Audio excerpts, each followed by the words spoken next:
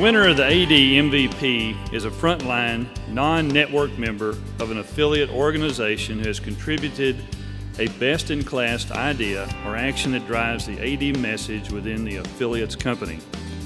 The winner will have demonstrated significant personal leadership by implementing AD initiatives within their organization. The 2012 recipient clearly understands and appreciates their company's commitment to AD and its programs. They have been nominated to be the AD MVP 3 times so far.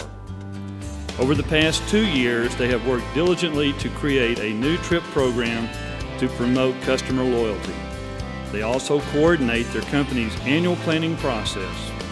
Everyone who knows them says that this person's attitude is really what makes them a superstar.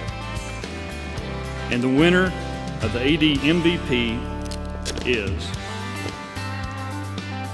Tom Laprocido, the Vendor Relations Manager for U.S. Supply.